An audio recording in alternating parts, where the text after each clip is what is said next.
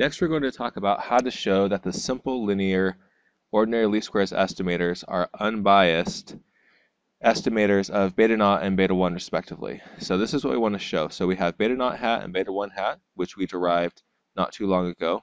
We want to show that they're unbiased estimators of beta naught and beta 1.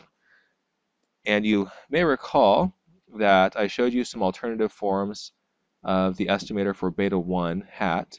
We're going to use this just because it makes our derivations a little bit simpler. We could show it using the one that we derived, but we just take a little bit more time and you get the exact same results. So these are the two estimators we're going to use, and we want to show that they are unbiased. But some of you may be wondering, what exactly does it mean to be unbiased again? So an estimator theta hat is unbiased, an unbiased estimator of theta if the expected value of the estimator equals the value of the target parameter. So in the context of our estimators, we want to show that the expected value of beta 1 hat equals beta 1, and that the expected value of beta naught hat equals beta naught. And before we do that, we're going to do a little bit of preliminary work just to make our lives a little bit simpler. So you may recall that for each individual observation, we have beta naught plus beta 1 xi. And this is true for all n observations. And beta naught is a constant. Actually, I just realized I made a small error here. Actually, I should say a big error. It's very important here. Plus epsilon I, where epsilon is our error. That's actually a very critical detail. Okay, so each observation is beta naught plus beta 1 xi plus the random error. And the only thing that is random in this equation is the error epsilon. So beta naught is a constant, it's unknown. Beta 1 is a constant, but unknown. Xi is a known constant, and then epsilon I is a random variable. And you may recall that we assume that the errors have mean 0. So the expected value of epsilon I is 0. And that's going to allow us to compute the expected value of yi pretty straightforwardly. So this is the expected value of beta naught plus beta 1 xi plus epsilon I. And we can split, you may recall that the expected value of a sum is the sum of the expected value.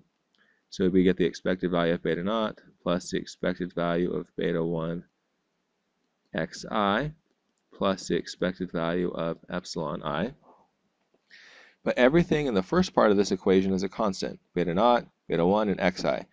And so the expected value of a constant is a constant, and so we just get beta naught plus beta 1 xi. And from what we have assumed about the errors, the expected value of epsilon I is 0. So the expected value of each response is beta naught plus beta 1 xi. And now we're going to derive the expected value of y bar, where y bar is the sum of all the individual observations multiplied by 1 over n. And this 1 over n is a constant, so we can take it on the outside, take it to the outside. And the expected value of a sum is the sum of the expected values. So we can bring that expectation inside. So the expected value of y bar is 1 over n, the sum of the expected values of the individual observations. And we just derived those, right? So we get 1 over n, the sum of beta naught plus beta 1 xi. And if we apply this sum operator to all the elements here, we're going to get n beta naught over n plus beta naught, plus beta 1 times the sum of the x's over n. And so we get beta naught plus beta 1 x bar. So that's the expected value of y bar. And having derived both of those things, that's going to be helpful in what we want to do next. So we want to show that the expected value of beta 1 hat is equal to beta 1, and the expected value of beta naught hat equals beta naught. So let's look at the expected value of beta 1 hat, that is the expected value of the sum of xi minus x bar times yi over the sum of xi minus x bar times xi. And we have to ask ourselves, what is random and what is constant in this expectation? And everything that is an x is going to be a constant here, a known constant in fact. The only thing that's random is the y's. And so I can pull out this, essentially. You have to be very careful here because yi is part of this sum right here, so we can't pull out all the constants. But we're going to get 1 over the sum of xi minus x bar times xi. So that whole equation is a constant. And then we have the sum of xi minus x bar times the expected value of yi. Okay, so once again, just like we saw before, the expected value of a sum is the sum of the expected value, but since this part is constant, I can pull it outside the expected value. And now I'm going to use the work that I have just done, and I get this 1 over the sum of xi minus x bar times xi times the sum of xi minus x bar, and you may remember that the expected value of yi is going to be beta naught plus beta 1 xi. And now I need to be very careful about what I do here in terms of keeping track of this. So this right here is a constant. This is a constant. This is a constant. Actually, everything is a constant at this point. We've actually computed the expected value, and it's all about simplifying things. And so I'm going to have beta naught times the sum of xi minus x bar over the sum of xi minus x bar times xi. So I'm just distributing out this sum here, plus beta 1 times the sum of xi minus x bar times xi over the sum of xi minus x bar times xi. So you can see pretty clearly here that the numerator and the denominator are the same, and so that just becomes a big 1. And then you may be asking yourself, well, how do we get rid of this part right here? Well, in fact, the sum of xi minus x bar is equal to 0. And so this whole thing goes to 0, and so I have 0 plus beta 1 times 1, which equals beta 1. And so I showed, just to be clear here, I showed that the expected value of beta 1 hat is equal to beta 1. And that means that the estimator must be unbiased.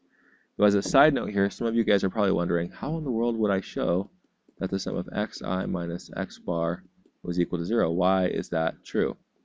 Well, what we have here is we have the sum of xi, so we're going to distribute out this sum, minus the sum of x bar. And you may remember that x bar is just a constant, just a number. And so this becomes the sum of xi minus n x bar. But since x bar is the sample mean, it's just the sum of the x's divided by n.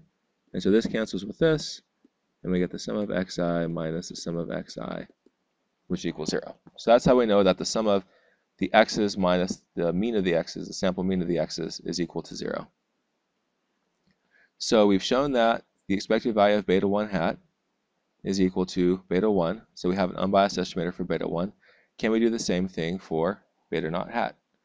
So we want to find the expected value of y bar minus beta 1 hat x bar. That's the estimator for beta naught hat. And we've already shown that the expected value of, well, the expected value of a sum is the sum of the expected value. So we get the expected value of y bar minus, and then x bar is just a constant, so we can just pull that out. So x bar minus the expected value of beta 1 hat. And we already showed from our previous work that the expected value of y bar is beta naught plus beta 1 x bar. So beta naught plus beta 1 x bar. minus x bar, and we just showed that the expected value of beta 1 hat is beta 1. And so this will cancel with this. We're left with beta 1. We're left with beta naught, and this shows that the expected value of beta naught hat equals beta naught. And so beta naught hat is also an unbiased estimator of beta naught.